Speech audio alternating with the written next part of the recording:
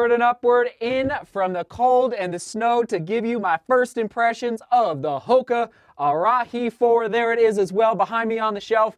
My first stability shoe of 2020. You know that I am more of a neutral running shoe kind of guy, but I will dabble every now and then for a shout out to all the stability runners out there that need some of that stability through their running shoes. Okay, quick side story before we dive into my first impressions. By the way, this is not my full review. That'll happen after 50 miles. I had surgery in college on my right foot to release my fascia tendon. I had plantar fasciitis for years in college. It was really bad and it just would not go away. So I had surgery, and which is why, in my opinion, my thesis as to why my right foot overpronates a little bit more than my left foot. If you watch the full reviews on this channel, you've seen my right foot overpronate just a little bit more. So anyway, every now and then I do like to test out stability shoes because of that reason. Okay, today's run, 13 miles. All right, there it is on your screen in kilometers,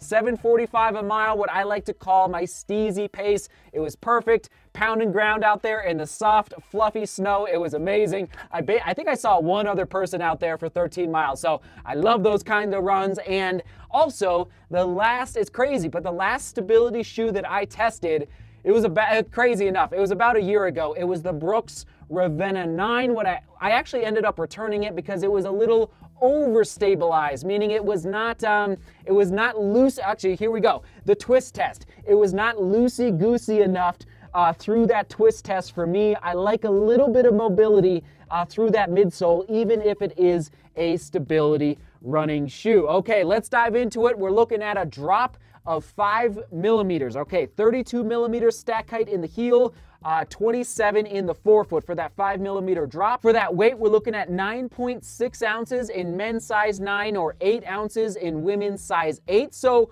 pretty lightweight for a stability shoe. Usually stability shoes are a little heavier because they have to have added guidance through that midsole. What a lot of running shoe companies call guide rails. You maybe have heard that term before. It's basically, well, it's a lot of, it's a piece of plastic that can run along the side of the midsole right through this area on both sides just to add that stability, or what's also called roll bars, so that you're not overpronating or supinating too much through your gait cycle. For the upper on the Arahi 4, it's leaner than the 3, last year's iteration. And in my opinion, it's a classic Hoka upper. It feels like a Hoka upper. It looks like a Hoka upper. It's an engineered mesh.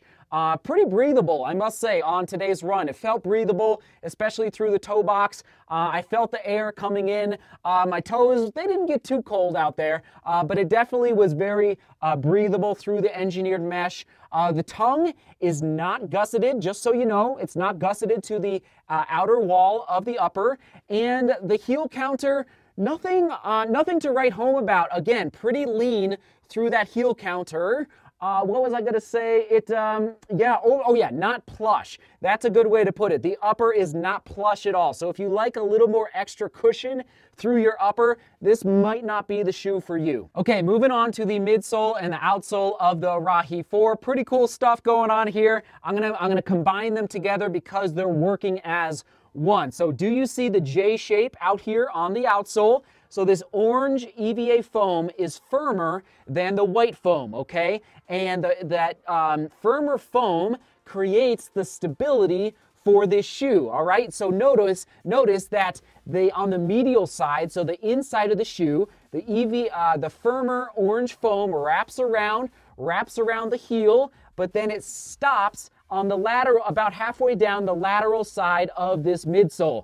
And that is what creates that is what prevents you from overpronating through your foot strike. I think it's kind of neat. I haven't seen, so it's different than a lot of other stability shoes that have guide rails or roll bars through their midsoles.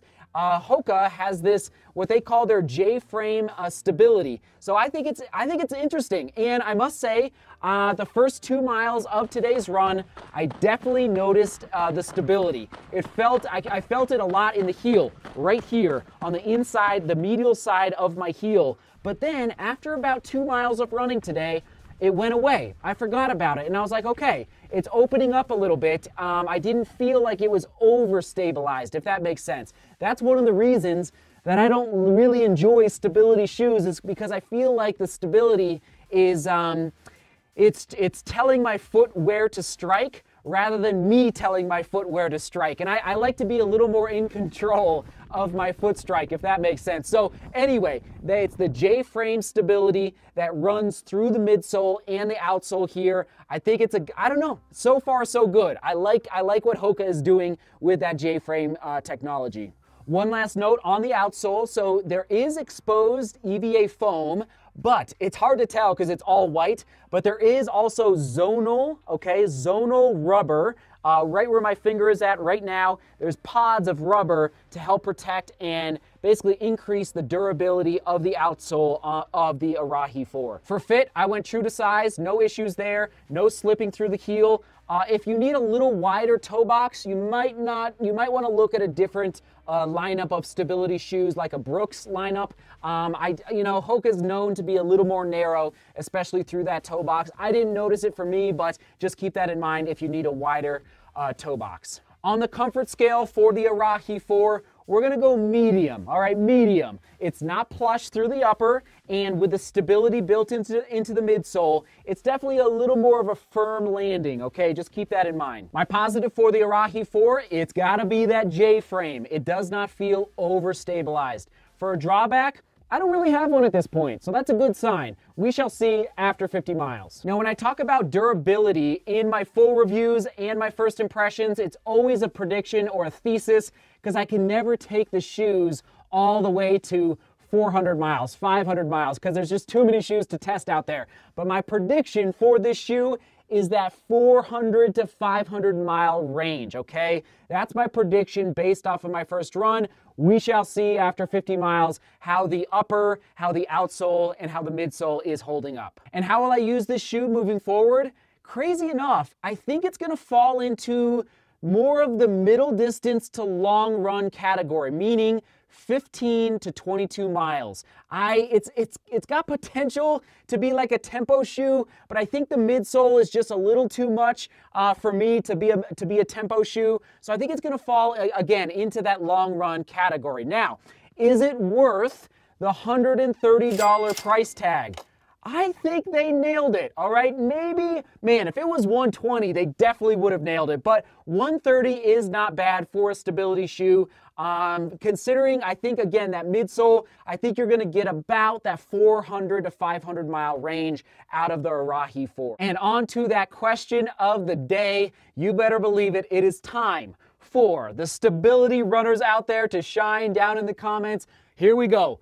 What is your go-to stability shoe right now and why? This is going to be a great education for me as well, because it's like stability shoes are just a little foreign to me. I don't get a chance to run in them as much as neutral shoes. So I can't wait to read your comments. Let us know what you're running in right now and why. And there you have it, first impressions of the Arahi 4. I'll get you that full review after 50 miles. I think there's a good chance we're gonna get to 50 miles in this shoe. How long it takes, I don't know, but as my volume, as you know, I'm marathon training right now, and so my volume is climbing pretty good. You know, next week I'll be in that 80 to 90 mile range, so I have a good feeling we'll get to 50 miles in this shoe sooner rather than later. All right, that is the vlog for today. I know it's a little shorter, but we're gonna cut it there and onward and upward. All right, everyone, we're gonna toss it back to my full review on the right of the Hoka Carbon X. That'll be on the right.